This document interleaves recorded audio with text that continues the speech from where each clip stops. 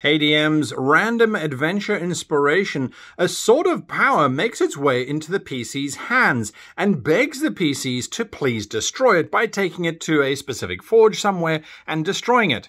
The only thing is, a dragon, an elf lord, and a blacksmith named Kid all want the sword as well for different reasons. Why do they want the sword, and why does the sword want to be destroyed? Well, those are questions that you can answer as you come up with an amazing adventure for your players to go on.